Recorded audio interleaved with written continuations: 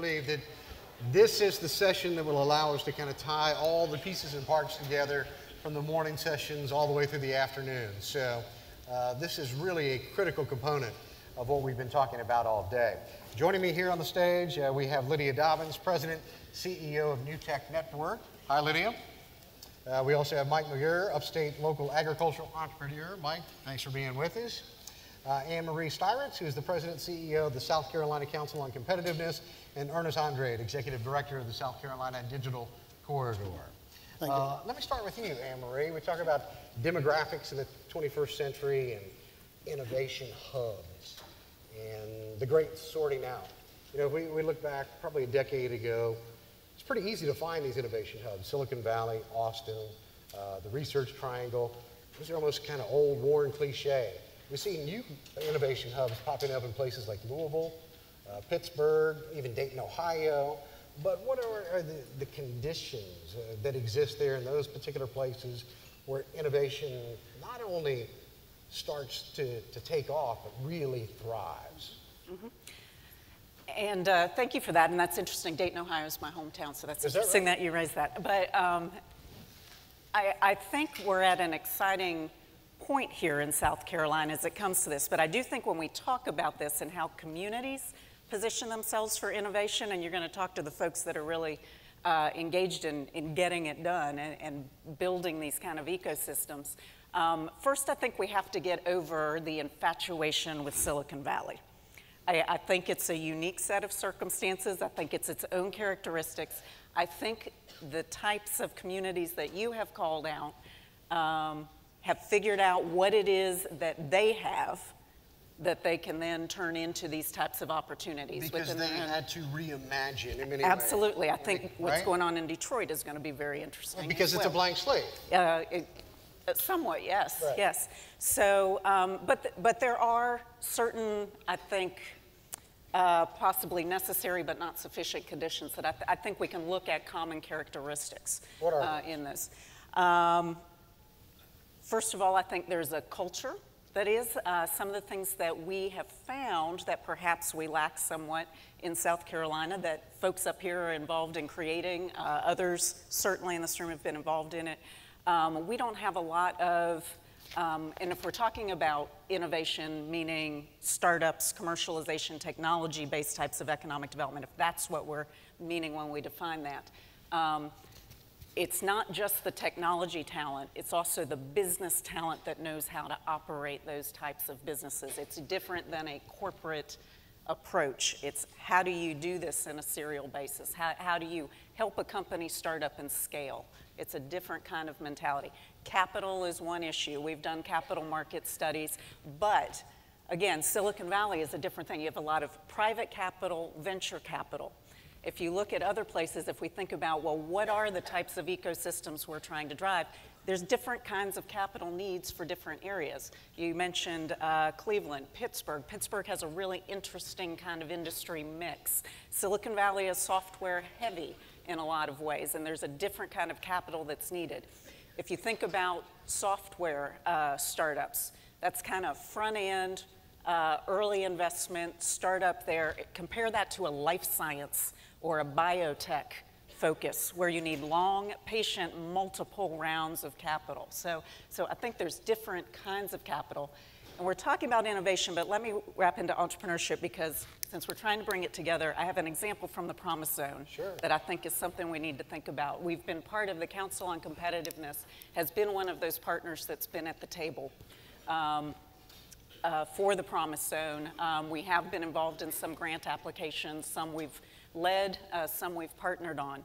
But we were at one of the strategic planning sessions that was brought together, and we had subdivided ourselves out into, self-selected, into some of the pillar areas that we were looking at.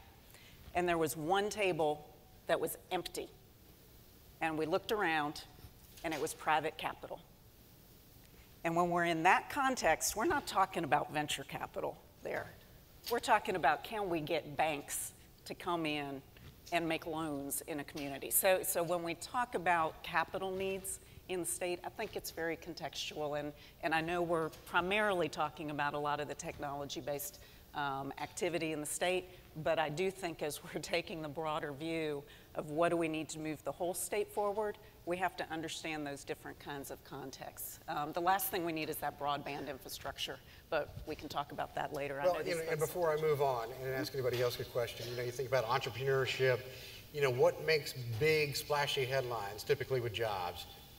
Things like Volvo, Continental Tire, sure. And rightly so. I mean, it does make for a good headline, 4,000 jobs for Berkeley County, 1,800 jobs for Sumter County. But the real driver of economic growth is still small business, that entrepreneurial spirit, is it not? It is, but as you saw with Joey, what we've seen post-recession, we do a lot of work with Dr. Von Nessen, as you saw.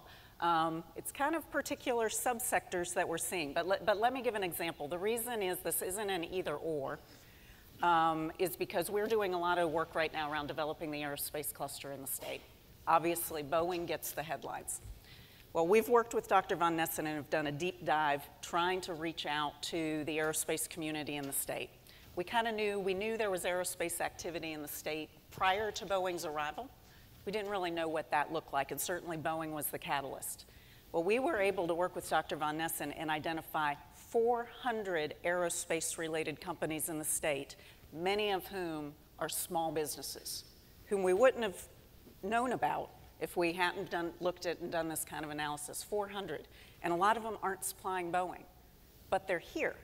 So who are they? And when we were talking about how do small and medium-sized companies leverage and find opportunities, that's a lot of the work that we do. That's what developing kind of formalized industry clusters looks like, is how do we pull together all of those in the supply chain so the catalyst that something like a BMW or a Boeing can create is some of that small business creation. So it doesn't have to be the either or in terms of where are we going to focus. What we do need is a broader and more comprehensive economic development approach in our understanding of the state.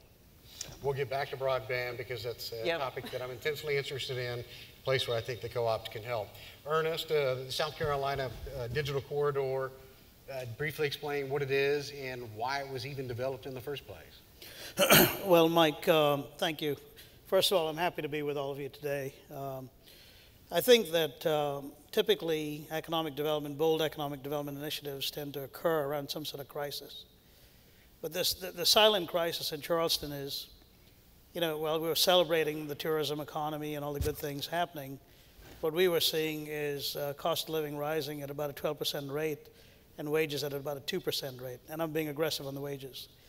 So, fortunately, we have a very visionary leader who, you're going to hear from him tomorrow, Joe Riley. And I went to him and I said, boss, we've got a little bit of a problem. We can't afford to become the next Cleveland or Detroit, or we just focused on a one-trick pony, so to speak, and ultimately went down. So we need a diverse economic strategy. And I think that I'm sort of provocative when I say this, but we cannot, in South Carolina, we should celebrate what we have and not become part of the race to the bottom, which is out incentivizing the next state and then basically wondering why we end up where we end up. So we really have to focus on, and that's fine. I mean, I think it's part of a diverse strategy. So what we said is, we're going to take Charleston. And I'll tell you, basically, we didn't need $1 million study to tell us what we have in Charleston is a lifestyle cluster. Right. People just want to be there. Right. So the reality is, right? okay, there's some fundamental things that kind of started it, and that was, let's close that gap. There were 3 underlying principles that we had that we live by today: to raise the per capita, to diversify the economy, and to create opportunities for our graduates, primarily the engineering and science-related graduates. Because a lot of the liberal arts graduates stay, they go into law, medicine, finance, restaurant, hotel, hotel administration, that kind of thing. But what are we doing with the science graduates? These are investments that the state is making in our students. Let's create the opportunities. So I think what is it? It was really focused on just building a high-wage economy. And you can talk about high-impact companies, and you can talk about all these wonderful things. There is no company that is 15 years old in Charleston, South Carolina, that has made a $25 million gift to MUSC. And there probably won't be one anytime soon. So Benefit Focus, which is 15 years old, the CEO, when they went public, wrote a check to the Children's Hospital, and that, to me, is what a software economy will kind of build you. The other thing is basically what we said. It took a gentleman from Manhattan to kind of crystallize this for me. He says, Ernest, There are 4 historic peninsula cities in the country. Right. Boston, Manhattan, San Francisco, and Charleston. And I'm like, oh my God, the light bulb just went off. There's a certain underlying sense of vibrance. There's a sense of place. But we also have a sense of scale. And ultimately, you know, for a guy who was born and raised in Kuwait, I didn't want to leave. I was hooked. So what I needed to do was build that economy for our entire community, and that allowed me to stay there. So the need to basically address those 3 things. The where we are, and I'm going to jump right to this because we can talk around these issues all we want to, but the digital quarter has manifested itself in some pretty solid results. We've grown from 18 companies to 350 plus today. And you don't read, you're exactly right, Mike. Media is trained to grab the headline. The new darling is Volvo, and admittedly so. I'm not taking anything away. But what happens basically when you also have these software companies that are spinning up? I've got 3 new companies in our incubator facility. They'll be with me for 1 year, and they might just end up on King Street, like People Matter did, or Fish Labs did most recently, with taking 30,000 square feet. So the true test is, let's come back to why we did this. The average wage at our companies, we've been doing these surveys since 2003, they're self-reported by the companies, is $70,000. That's almost twice the per capita. The companies have grown pretty aggressively. And if entrepreneurship, the true test of entrepreneurship, in my opinion, is ultimately the exit, right? So no newspaper in Charleston, South Carolina, reported that in 2007, $1 billion, $996 million came into our economy as companies were sold. It's $1 billion basically by software, exclusively in the software industry. So again, I think that we have to train our media to focus on these issues. And as long as we can get them to weight things equally, including risk, then I think we win. But the bottom line is, I want to just say that we are winning, and we have to celebrate these wins. You just need a bigger megaphone, in other words, right? Sure. Yeah. Well, I think that, you know, what I would say is, you asked the question about the clusters. There was a publication that recently ranked Charleston as one of the top 10 software communities in the country, right? So I don't want to leave Charleston out of the conversation. I don't want to leave the fact that the Innovation Division of the state of South Carolina has been doing some fantastic things in the last 2 years, investing in every pocket of this economy. You know, just last week I got a call from Florence, and I think it was Spartanburg, to talk about our code education program. So I think that there's some really wonderful things going on, and we have to celebrate some of these things along the way. Mike, let's talk about your initiative. The sustainable food movement, the local food movement has been much talked about here for the last 5 years. A lot more people know about it. Kudos to the Department of Agriculture here in South Carolina for cultivating an awful lot of that and supporting that, because I think that's important. It's been a really successful campaign. But tell the crowd a little bit about what it is you are trying to accomplish in this realm of food, connecting farmers to markets. I mean, very innovative stuff that you're thinking about. Well, the marketplace in South Carolina for locally produced edible products is enormous and virtually untapped. South Carolina spent about $11 billion on food, just consuming food, in 2014 alone. And over 90% of that was on food that came from outside of South Carolina. So that gives you an idea that there's around $9.25 billion worth of opportunity in the local food arena. The vast majority of farmers in South Carolina sell their products in a traditional manner that goes back decades and generations. They take their crops to the auction house. They take their crop or their animals to the sale barn. And they basically sell their product right there on the spot to a broker, to a buyer, at the lowest price that the buyer can get it at.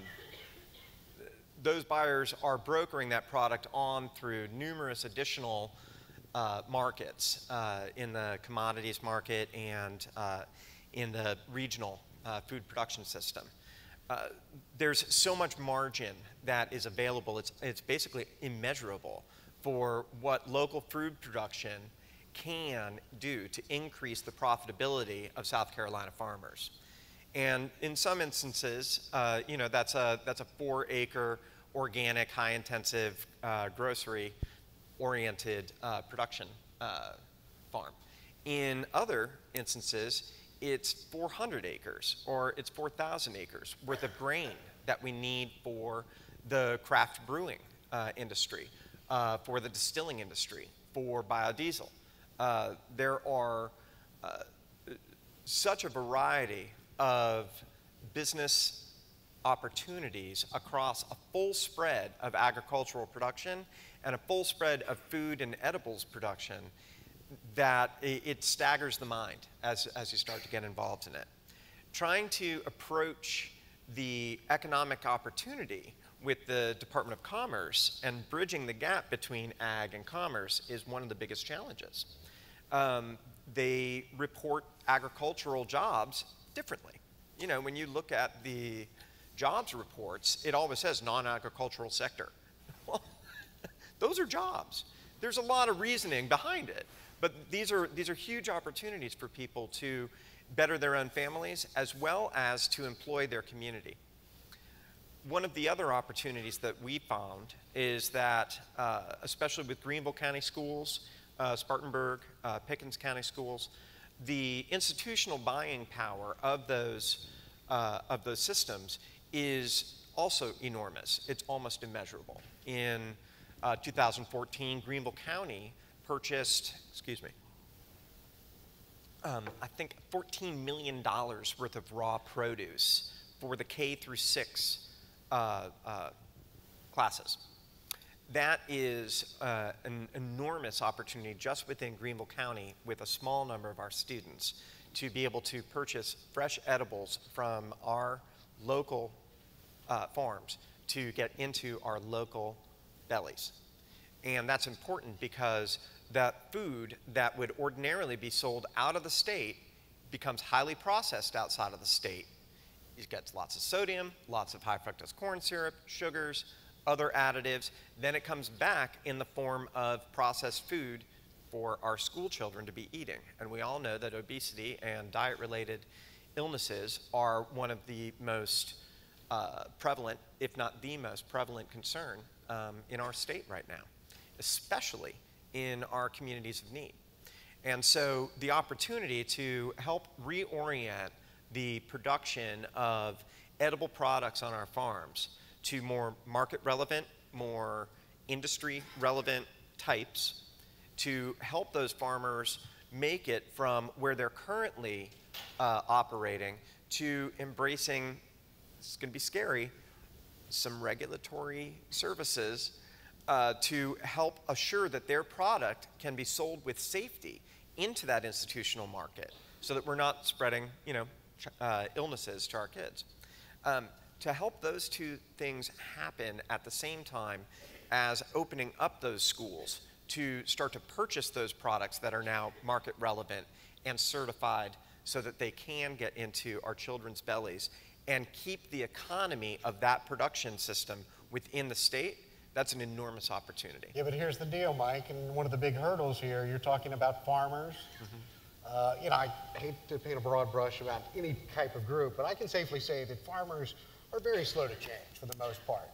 These are guys that have done things the same way over and over and over. Is that one of your biggest challenges, to say, hey, guys, there's a huge opportunity here if you just reorient your thinking a little bit? There's got to be a different kind of sales job for you. It is. It's an enormous challenge. The bigger challenge is actually working with the market, working with the institutional buyers, and working with Aramark, with Chartwells, with the different food service organizations. These are big corporations. They're massive multinationals. Turf to protect. Absolutely. But they want local product. In other states, in other regions of the country, there are programs that are extremely successful of getting product from the state into the same companies I just mentioned within their own states. We just don't have the processing capacity here to basically take heads of lettuce, or rather heads of broccoli, wash them, cut them up, and bag them so that they're relevant to the users. It's basically supply chain management. Because it has to be used rather quickly. It has to be used quickly, and it has to be used uniformly. So the organization that we are building in Greenville reflects our geography. It's very different than the one that's in Charleston, that's being developed in Catawba and in Aiken in Columbia. The basis of ours is processing, because through 10 at the Top, gratuitous plug, 10 at the Top has helped us convene upstate food systems meetings over the past 2.5 years, where we've had over 1,500 unique contributors to the process of determining what are the key things that we're lacking and what are the key strengths that we have in order to start to reorient this. Processing is the absolute #1 answer across all sectors. And so our facility is going to have a basic washing, grading, sorting, repacking facility in order to get that agricultural product from the farms directly into our county school system. Lydia, in New Tech schools, when we talk about K through 12 education, some folks would say, well, geez, is there a place there to learn about entrepreneurship? I mean, that doesn't seem like, you know, the traditional curriculum per se, but at New Tech schools, there's a very vibrant place for just that sort of endeavor. Explain that, if you would, please. Well, I think if you listen to the three panelists up here with me who each described a problem and an entrepreneurial solution to try to think about that, that's exactly what project-based learning as the primary mode of teaching and learning in a school at any grade level can help a student learn to discover his or her passion, a connection to the community, develop the sort of growth mindset that says, I can try, I can fail, I can try again, and these are all characteristics and attributes that are essential no matter what your pursuit is in a post-secondary way. But I would say the key to this is you have to suspend your disbelief that entrepreneurialism can be taught without it being at the expense of all the other things we hold near and dear, like academic accomplishment and the sort of traditional sense of being able to demonstrate you know something. And the other big piece that we often find is that we have the public doesn't quite believe teachers can teach entrepreneurialism. And so what we're also talking about is to work with, and we're thrilled that in nearly 200 schools around the country, where 90% of them are public district schools, that this interest in graduating a different kind of student has called for these communities to invest in the teachers and the principals in the central office to reimagine what teaching and learning can be so that our students graduate with great uncertainty about the future they'll face, but having the skills to know they can respond to problems, they can be adaptive, they might discover they love entrepreneurialism and that's the path they want to go down. But that's a choice they get to make rather than struggling to find meaningful employment for a family that they might want to raise in the community they grew up in. You know, one of the things that employers would be most concerned about in today's job market with young people, or one of the big values they are looking for, the ability to collaborate, the ability to communicate clearly about what it is you are doing, because sometimes people, you know, they have big ideas and big thoughts, but don't know how to get their message across. Collaboration, communication, two big keys, you think, of what a New Tech school is all about. I mean, those are not soft skills in my estimation, even though some educators would say, yeah. Hate the term soft skills. I do too. But it's the world we have to live in. So we think this is so important to combine knowledge and thinking with these other skills that are collaboration, communication, and student agency. That ability to be responsible for my own learning. Accountability. And accountability and so forth, that those are what they should be graded on in everything they do. So in our schools, those multiple learning outcomes are visible to students, to their parents. Teachers learn to develop projects in which they grade on each of those areas. So that means teachers have to know, how do you grade agency, You know, we can imagine how you might grade public speaking or presentation and so forth, but that's that kind of reimagining what teaching looks like, to be able to think about if there's skills we say they're important, they have to be graded in the same way. Not that they're weighted in the same way. I'm not saying that, you know, if you can be a consummate public speaker but don't know anything, that's okay. But I'm saying if you know something, Yeah, hold on. we're going to talk about politics. What are you saying? What I am saying, though, and we heard it from the gentleman who spoke earlier from BMW, engineers who can't put a sentence together are difficult to imagine employees they want to invest in. So we help students understand one without the other will hold you back. When you can connect all of those learning outcomes together, then you choose where you want to go as you think about life after school. Yes, I'm familiar with that. I work a lot with engineers who need to get a point across, and it takes a great deal of time. And I say that with all love because my dad was an engineer, so I'm used to it. Ernest, are there other communities you think in South Carolina as you travel around that can emulate what has been done in Charleston and the efforts that have been made there? I mean, is this something that can be replicated in other places? Not can, it is being. I think give us they've some got examples, initiatives in Myrtle Beach. They've got initiatives in Greenville with Next. You've got the Grand Strand Tech Council. You know, you've got initiatives in Florence. I think, you know, what's very important, Mike, on this is you actually have to have entrepreneurs drive these initiatives. So it's really interesting. They can relate because the folks who are basically driving these initiatives are entrepreneurial, and they can better relate to their own, you know, to the business people. So the other thing basically that's very interesting, as opposed to big business, which is highly competitive, cloaked under a cloud of secrecy, everything we do is open source. So we're going to collaborate with the Department of Commerce on a product that's going to soon be released on something that we did that showcases all the innovative companies in South Carolina in one place. And you'd be able to get the information in about 10 seconds. And, you know, if you find one, Mike, that wasn't on the list, you can add that company yourself. That is taking a completely open approach to it and showcasing. So whether you're in 96 South Carolina, Charleston, Bamberg, if you got something interesting going on, there's somebody in Bamberg maintaining networks for somebody over there. They've got technical skills, and we want to know about it. There's somebody installing Wi-Fi networks in every little corner of the state. So I think that we have designed the entire program and the entire systems are designed to share. What is interesting is up to recently with the launch of the Innovation Division of the state of South Carolina, we were sharing that with Purdue, we were sharing that with Tennessee, we were sharing that with Florida, we were sharing with North Carolina. My engagements are all outside the state. And now I'm starting to see them increase within the state. So I think it's very encouraging.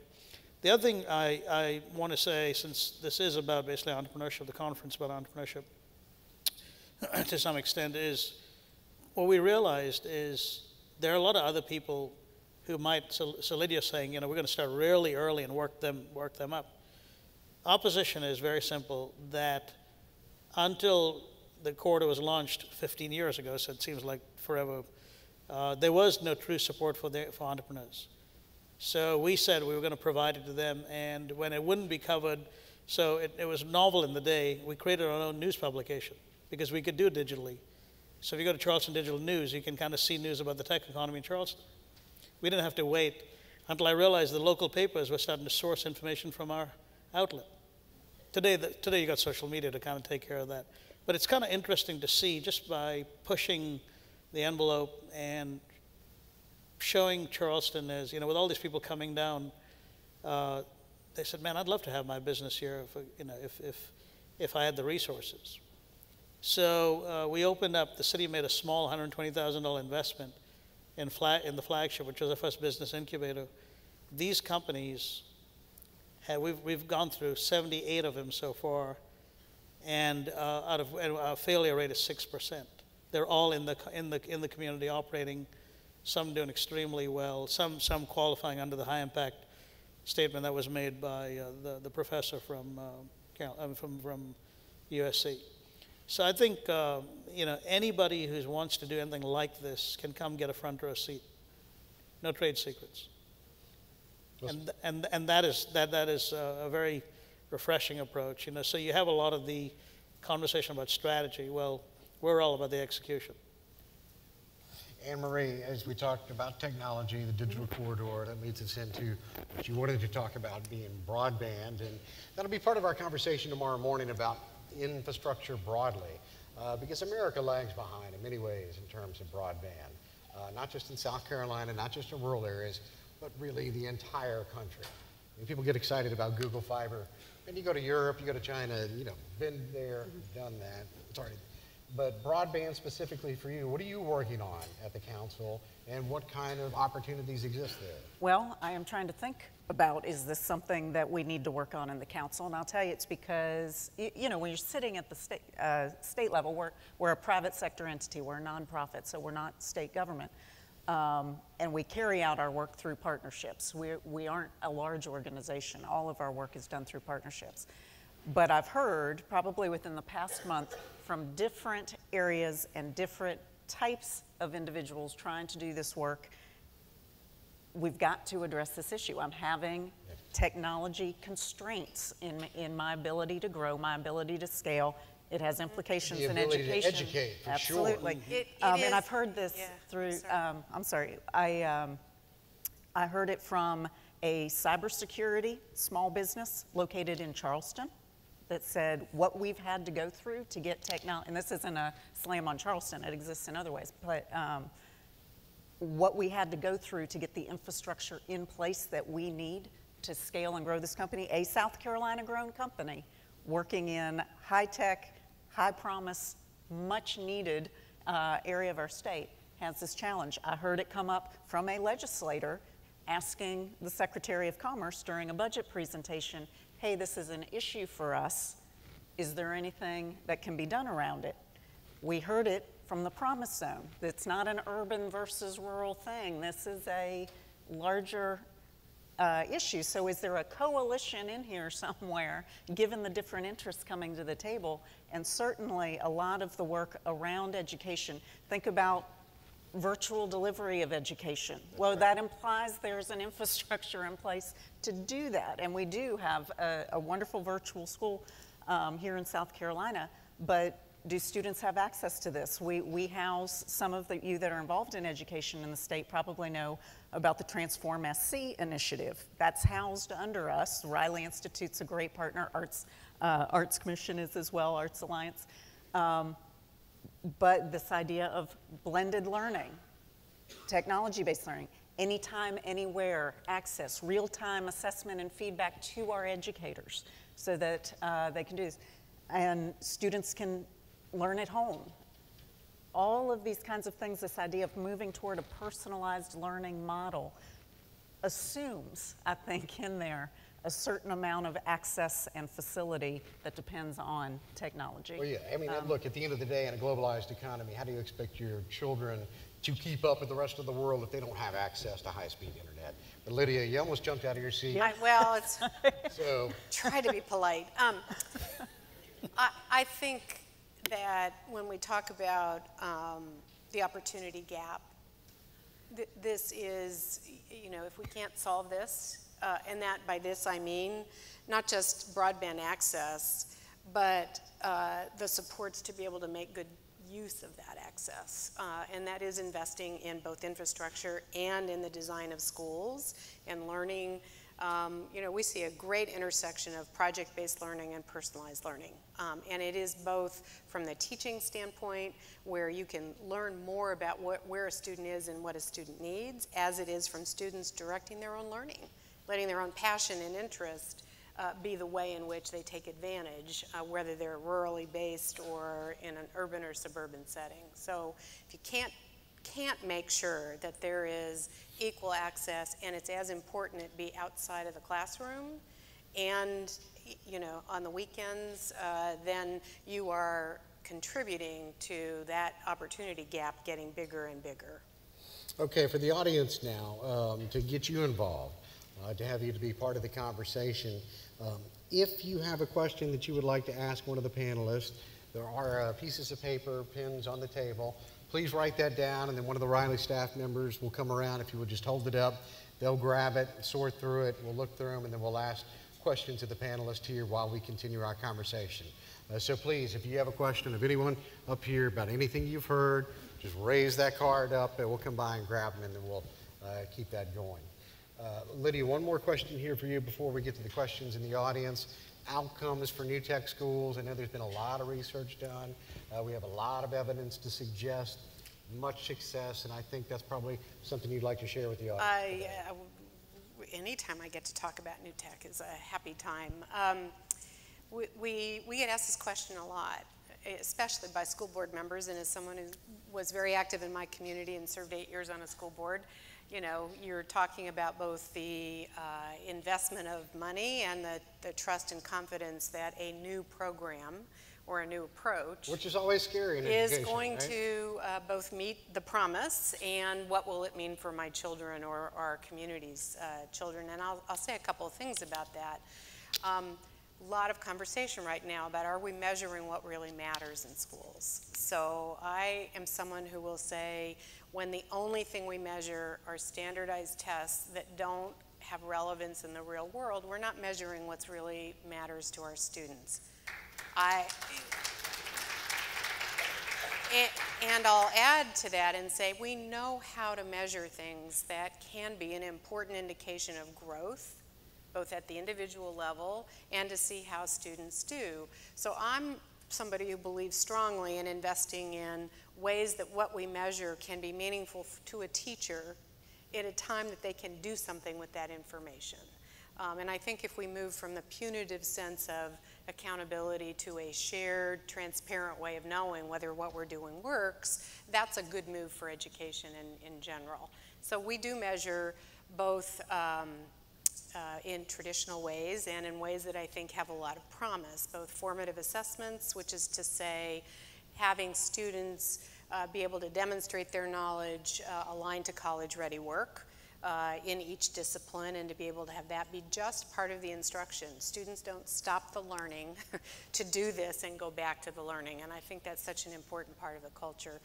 We have graduates from our high schools who graduate 9% higher than the national rate across all locales. We have a going to college rate that is significantly higher, especially in areas of first generation college going. And we have the persistence rate in college, both 2 and 4 years, that's considerably higher. And those are the things people latch on to. They are important, but I would hate for those to be the only way we look at, are we serving our students? So we also like we survey cultures. So we have culture of the adult learning culture and the student culture, and that's done 2 or 3 times a year to help schools know how they're being perceived by their clientele. We also participate in something called the College Work Readiness Assessment, to be able to know from freshman year to senior year how much growth is there for that incoming freshman to the time when they graduate, and how does it compare to students who are freshmen in college. And these are the ways that we can say, when things are going well, we can point to these results and say this is it. And when the results aren't there, we know there's something to look at in that school that's worth understanding why aren't they happening, and to be able to take those measures. And important to know, you know, those first new tech schools, the first 2, really in counties marked by persistent poverty, at least Clarendon County for sure. I don't know about Colleton County, but close. But, you know, very rural areas in need of a different view, a different way of education. Yeah. And we, of course, are very encouraged by some of the early feedback. We're early in this implementation in both those schools, right. But there are some really strong gains in a number of key areas that have us feeling pretty excited about what this will mean long-term in these communities to be able to meet those students' needs. At events like this, I'm a big fan of takeaways, so people have something to take away with them, to hang on to. You have some takeaways in the back of the room, some information about outcomes. Yeah, there's a but since everybody bought something from the artist and you're already figuring out how you're going to get those home, but there's a large infographic that really breaks out the way that we look to measure both the growth of students and how those perform, and we'd be delighted to have those go home. With Those other are there in the back of the room near the door if you'd like to grab one of those on the way out. Mike, wave a magic wand and say, because we can do that at events like this. What one agency, what one group, who do you need help from the most that could get you going to the place where you really want to be in 2, 3, 4 years? Where's the roadblock and what can people do to help? You tell me. It's a great question. I've never actually been asked that one before. You know, it's going to be parents, and it's most likely parents who are engaged in Title I schools to get engaged. But get that's your a children. big issue in Title I schools. It is, parent engagement. That's right. We're working right now with the Head Start in Greenville on a pilot project. We have 12 different collaborative partners, very much in the spirit of what a lot of people have talked about today, including yourself, you know, about using other people's organizations. We're a facilitator, really, when it comes down to it. So there are about 12 different organizations engaged in executing a pilot project with the Head Start, 220 students, families, and they're about 2/3 of the way through the first pilot, which was funded by Greenville Health Systems. Thank you, Mr. Riordan. And the second phase was just announced to us last night. That is going to be funded by TD Bank. So we're enthused. The project basically is a parent engagement tool. In the context of a farm-to-school project for the 3 to 5-year-old children that are serviced by this Head Start. The particular Head Start we chose is approximately 60% African American, 30% Latino, and 10% white. The students in alternating weeks receive a recipe kit of all the ingredients needed to execute a family recipe, so green bean casserole or mustard greens with tomatoes or okra stew. The recipes themselves were actually derived from the neighborhood surrounding the Head Start and were nutritionally balanced by the Greenville Health Systems CCI group in terms of reducing the sodium, making them healthier, reducing the fat, and increasing the freshness of the ingredients. The purpose of this is for us to, 1, educate the children, 2, help the children in the communities that are blended within this facility to adopt one another's foods in some way, and 3, measure what that adoption rate is, what those ingredients are, because I want to program that with my farmers. The kids take the packages home with their parents. They cook them over the weekend, and then on Mondays they have curriculum in the Head Start that elicits reaction and gets data. And then in the following week, all the ingredients that the students had received in the context of a bilingual package of one recipe arrive in a farmer's market setup in the cafeteria. The students then go through with their parents and they select the products that they actually want. So we find that most of the cilantro gets left behind and most of the carrots and the potatoes get picked up. But the adoption rates of those products and the increase in how those products are adopted into those families is what's really critical to us, and from the health system, and from the Clemson researchers who are on this project with us. We're able to identify those products that we really can grow and start to orient the families toward purchasing those products at the mobile market that will come to the school with their SNAP dollars, their EBT dollars, their WIC dollars, to create a family experience for the adoption of new fresh foods in food deserts. The sum of it all is that that information is then going to be utilized in the execution of pilots, one of which is with Mr. Spinks over there.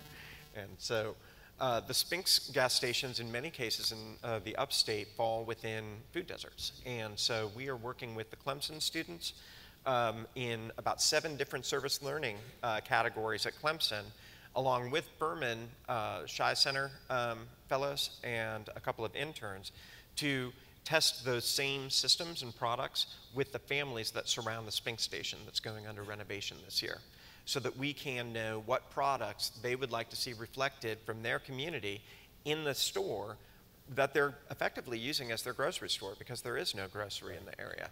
Right. That's scalable, and that engages on so many different layers and so many different levels of opportunity. So we're looking for people to come in and find their opportunity with us, take it on in the private sector, and come along with us. We'll get you the supply, and we'll get you the market. We just need to figure out your part in it. I should probably have a more professional phrase for this, but that just sounds super cool to me. You know, for what it's worth. It's been a huge effort. Super cool.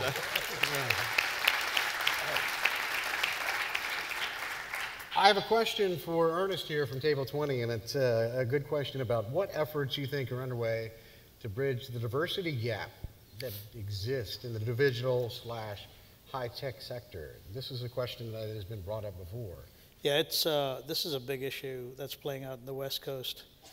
You know, with some of the most prominent names and some of the most mature tech companies. But you know, Mike, what I like to do is, whether it's broadband or whether it's all these issues, I like to create these projects to test out strategies, that are in the real world. So I have to race back tomorrow. I got here today, and I couldn't do it yesterday because we had Chromebooks coming in that basically were paid for by some of our members that are going to be deployed tomorrow with 8 kids. 7 of those 8 kids are minorities. I set a goal of 25% minority, 90% tomorrow. We just finished up a class. These are kids between 8 and 11. The last class basically was 80% minority and underprivileged. So somebody asked me, they said, well, how did you get all these kids? I just went to the inner city schools and I said, listen, I want a recommendation as to which kid basically has shown technical skills that they could benefit from a full ride. And it's something I don't do very often, but I just picked up the phone and I just randomly said, listen, I want you to basically contribute $1,000 to full scholarship for this, for this kid. And in 2 days I had $10,000 basically. I started with one of the local attorneys in town that I don't really deal with, but I just said, let me see what Neil thinks about this. He's like, absolutely. He said, Ernest, you can't do it this way, because if you want to scale this, send me something that I can share with 10 of the attorneys in my firm, because we all should be doing this. But you just wanted to test the waters, yeah, right? So let me also talk to this issue, because as I told somebody in the audience today, we were talking, I said, you got to separate things that feel good to you as opposed to things that actually have an impact. And then once you know that they can have an impact, then you've got to figure out how to sustain them. So we started with Code Camp after getting plenty of no's from the educational institutions. Today, this program started in May of 2012. Today, we have 1,800 people who have taken classes at Code Camp between 6 and 8:30 at night at our flagship incubator. So they're being dually purposed, not just to support entrepreneurship, but also basically to support education. 700 unique students, meaning that some are taking more classes. So then we basically said last summer we created a Code Camp Kids program over the summer. But what I quickly figured out basically was it was dependent on volunteers to come in, and this is where you have to be very careful. We had 30% minorities. I wasn't managing at the time. But then when I started to get, I said, no, we've got to raise this, and I started to actively manage a little more, because this was something I wanted to see if we can do this. So now we're running, 70 to 90% basically of minorities and underprivileged kids. So my point being that we are in the early stage of showing what can be done. One of the investors in it, I just picked up the phone. Google said, here's my credit card. Go ahead and hit me for $5,000. 5 of those kids tomorrow are going to be, and they start at 9. And this is for a kid on a Saturday. They're taking a Saturday from 9:30 to 3:30, and on their first day, they're in an open terminal. So this is not scratch. This is, we're saying, Google's got their own, program basically, and this is a little beyond. They can rely on volunteers. Our program is taught by a $180,000 software engineer. So we go from teaching adults, We've had 45 kids, 55 kids, 68 kids basically in less than 1 year.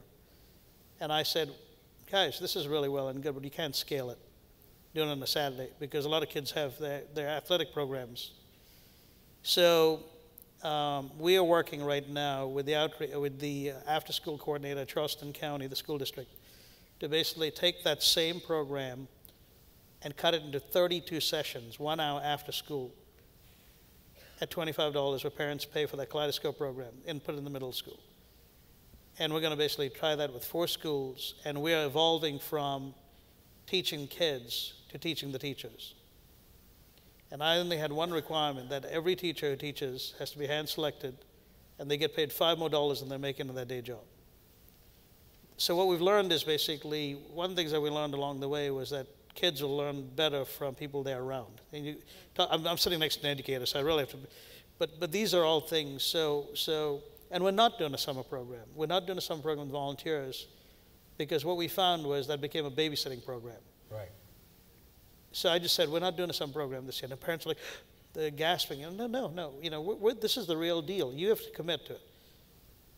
So I think the issue is that this came up earlier in the day when I was sitting over. There is no black program and white program. There's a program. And if we treat all the kids basically, you know, we cannot look at a little kid who doesn't have that kind of, you know, mindset and then kind of say, no, you know, so what we're saying is, you know, maybe it's because I'm brown, I don't know. I don't have this black and white thing. I'm just like, just put them all in and let's teach them all and let's kind of give a little bit of remedial training. But there was one parent whose kid went to basketball in Somerville, which is 30 miles away, before coming to code camp at 9:30. So there are a lot of, you know, parents who are committed, and I just refuse to accept this whole notion of, it is a challenge, but I also will make this statement. The tech industry, and this is what I was telling you, the tech industry is moving super fast. And so really, you know, that's no excuse for some of the mature companies not to be basically creating their own training academies. But the companies in Charleston do not have the ability to stop long enough to absorb and train and do some of these things. So some of them basically are allowing us to kind of, you know, do these experiments. And the digital quarter was not an overnight success. It's been 15 years in the making, and now we're using sort of the bully pulpit, for lack of a better word, to focus on bringing minorities in. And now that I know that I can get 70 and 80%, the new ceiling is 50%. We will not run a program if we don't get 50% minority participation. That sets to affect your diversity stats. Fantastic. This next question is one of my heroes, Jerry Richardson of Barnwell. Got a good question here, and I'll field this to you, Lydia, since you know, being an administrator at New Tech School. What about tech school, you know, education for what Mike is doing? You know, agriculture, farming. If we look at South Carolina, in that catch-all term, agribusiness, it dwarfs every other industry, you know, in South Carolina by far. And if you just do farming, it doesn't really catch up to tourism, but agribusiness is the biggest. Is there room in a New Tech School for that kind of hands-on instruction for what Mike does? Yeah, I'll take that question and sort of turn it on its head. Tech is, to our school model, the way calculators are to thinking about how to be fast in doing math work. It is not the end, it's a means. And we don't have the tech portion of the day separate from learning. It's just part of what's learning. I can imagine I probably rattle off a dozen ways in which access to the internet, the ability to connect with other people, you know, even the idea that you're talking about and finding out what in that community are the recipes that families are using. So I think the answer is not tech versus not tech. It's, first of all, do all children have access to the same kind of opportunities to learn, whether they have an interest in coding or in growing something? And then do we expose them to the kind of learning that isn't inquiry-based, some call it hands-on, but inquiry-based learning, so we don't presuppose what they're good at or what they're interested in. And if you can bring that into the design of learning so that you're solving real problems that are real to those students no matter what their age is, you're not limiting whether someone could get really excited about growing and eating or cooking or thinking about coding. I mean, I think it's, even the conversation about STEAM concerns me sometimes. To me, a well-rounded education is one that doesn't limit what students are exposed to. Amen. It's one that celebrates every facet of learning so that we can make sure that students that we serve discover a passion and feel connected to their community and have hope for a life that they couldn't imagine without school. That's a very hopeful note to end on.